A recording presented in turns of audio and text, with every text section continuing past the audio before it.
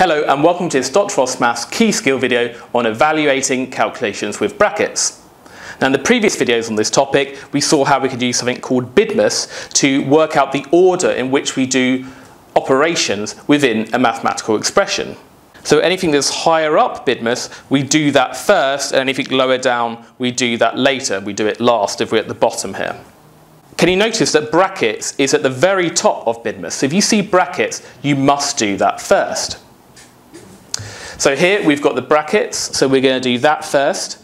1 plus 1 is obviously 2, and then we're timesing it by 2 here, and 2 times 2 is 4.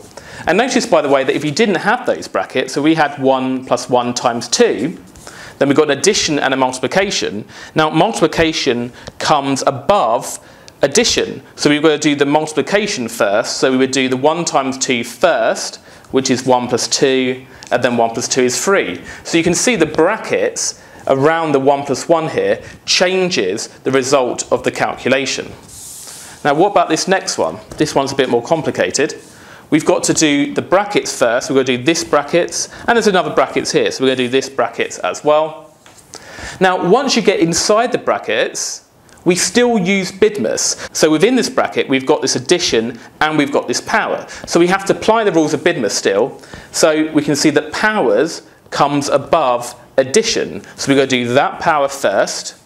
So that power there is 16. So we've got 3 plus 16. And I'm still going to put the bracket here because I'm still going to work this out. And then within this bracket, again, we're going to apply BIDMAS. So multiplication comes above addition. So we do this multiplication first before we do the addition. So I'm going to do the 3 times 8 first. That's 24. So we've got 7 plus 24. Now we've still got these brackets, so I still need to do my brackets first. So 3 plus 16 is 19. 7 plus 24 is 31. And now finally, all I've got left is the subtraction. So I can do 19 minus 31, which is equal to 12.